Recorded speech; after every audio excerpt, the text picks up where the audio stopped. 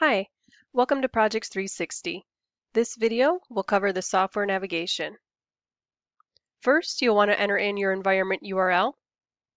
This can be found in your Install is Ready email.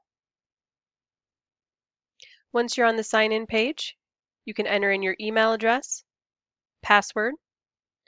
If by chance you forget your login information, you can click on Forgot Password. Once you log in, you'll be on the project's dashboard. Over to the left side is the main menu navigation.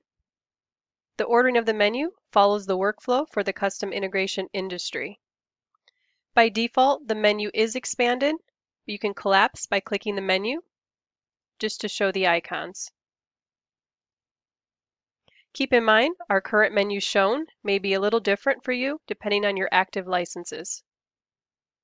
Our menu items include dashboards, CRM, proposals, projects, work orders, task, scheduling, time tracking, service, invoices, inventory, purchase orders, product manager, reporting, integrations, document library, settings, announcements, and logout.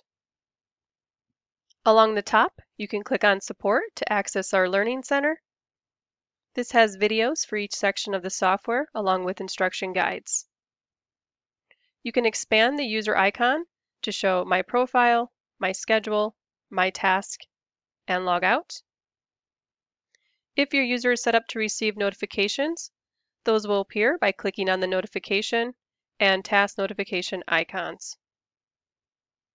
Over to the left, above the main menu, we have a global search feature. This is for projects, clients, work orders, and tasks. If you'd like to request a new feature, click on Announcements, Feature Requests tab, and Request a New Feature button. That covers our software navigation.